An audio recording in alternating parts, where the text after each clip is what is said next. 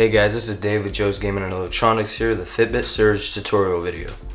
Today I'll be showing you how to remove a Fitbit Surge screen. All the parts and tools that I'm going to use in this video are available on our website, linked below. So I'm going to be using a small flathead screwdriver and a small Phillips PH000 screwdriver. So the first thing you want to do to remove the screen is there are going to be 4 screws in each corner of the screen housing, and you will be using your Phillips screwdriver to remove these. You want to loosen them up if they don't come out all the way. Just go ahead and pull them out with the flathead.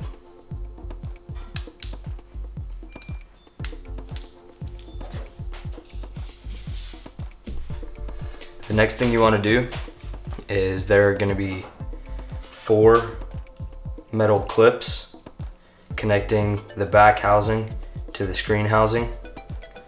So you want to use your flathead for that and just pry them up like so.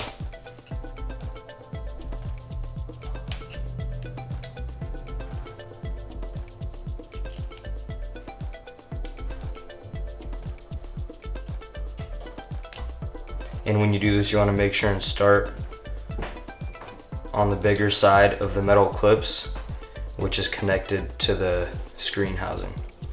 The next thing you want to do when it's not connected, there's going to be a joint here that connects the two together, and there might be some adhesive, so you want to go ahead and pry that off. And don't stick your flathead too far in there so you don't damage the board, but just enough to where you could pry it up like this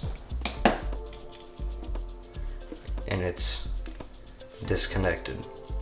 So there are going to be 2 ribbons here. You want to pry off the ribbon that's covering the battery, which is the bigger one. And the reason why you want to start with taking this one off first is because it's sitting over top of the smaller one.